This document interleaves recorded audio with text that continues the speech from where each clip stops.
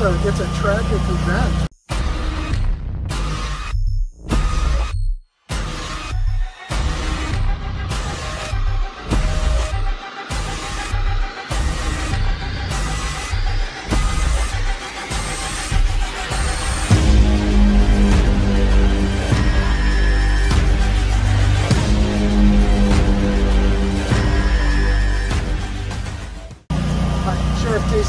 Carver County Sheriff's Office here.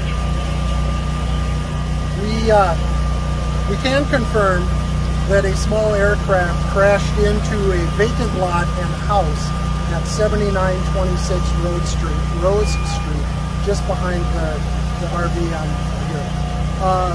There was some family members home at the time of the crash, but none were injured.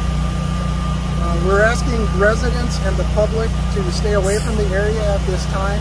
Highway 5, County Road 11 to the south, and County Road 11 to the north are both closed, and so we would look for people to take alternate routes.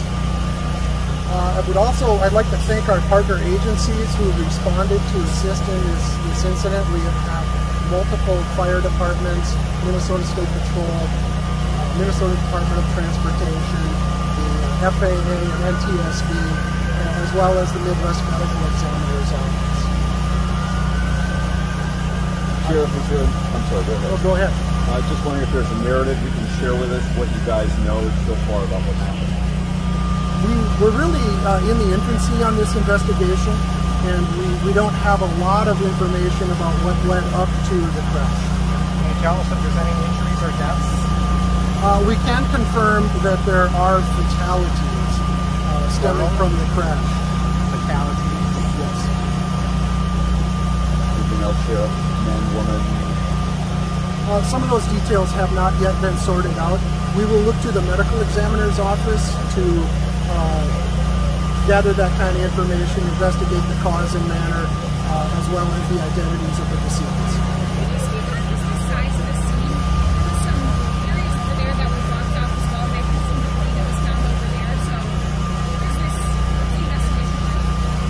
Well, we have a debris field, of course, immediately behind me, and we have some areas of interest to the south that we're blocking off until we've had an opportunity to examine that area and gather any evidence that might be. Any point, Sheriff, that the fact that this landed in a vacant lot and not in a house with people inside, any thoughts to share on that? Well, you know, I think that I guess I can't really comment on that. Well, you have a busy business district full of people eating and drinking outside. You have a neighborhood right over here, and look where it landed. Yeah, and you know, I think that is a bright spot in this tragic event, that it was limited to the vacant lot. What are challenges, arise from an investigation like this? Well, I think we can see that the traffic along Highway 5 creates a problem.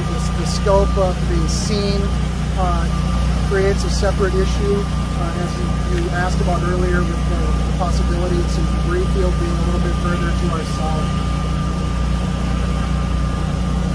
And this area will be closed off for? It'll be closed off for quite a while, I would imagine. Like overnight? Well, for sure overnight. I think as we get into the darkness, the investigation will probably pause until we get back to daylight tomorrow. And the FAA, are they here? The FAA has been on scene, and NTSB is actually taking the lead in the investigation, and I would look to see them here tomorrow. I cannot. Do we know how many people were on the plane? I cannot confirm that this morning. And can you confirm if anybody survived? I can confirm no survivors. Do you have anything else? I don't know the answer to that. That'll be part of the investigation at the NTSB and FAA. They'll gather that information. Just from a personal standpoint, Sheriff, just your thoughts about all this. I mean, we have a very nice town here. There's 20 traffic crews in the middle of the town like that. People have died. I cannot confirm that this morning. And can you confirm if anybody survived? I can confirm no survivors.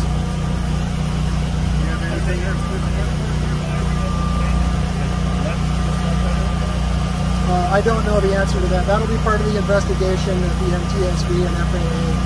They'll gather that information. Just from a personal standpoint, Sheriff, just your thoughts about all this. I mean, we have a very nice town here. There's 20 traffic occurs in the middle of the town like that. People have died. Personal thoughts, that's true. I think it's a tragic event for the friends and family and all of the people involved. Thank you. Hey guys, I just wanted to add in here too, this is a very busy area of downtown Victoria where there's a lot of bars and restaurants out here. Also talking with some of the witnesses that were there when it crashed and some of the residents, there was a large debris field, houses were shaking. There was also literally across the street, it missed the gas station by about, I would say, 100 feet. So this could have been really bad. A lot of bars and restaurants around in the neighborhood. It could have been very tragic and we could have had a lot of fatalities. Anyway guys, I want to thank you for tuning in. This is video that I was able to get right before I posted this. So again, Jason with Minnesota News Now out.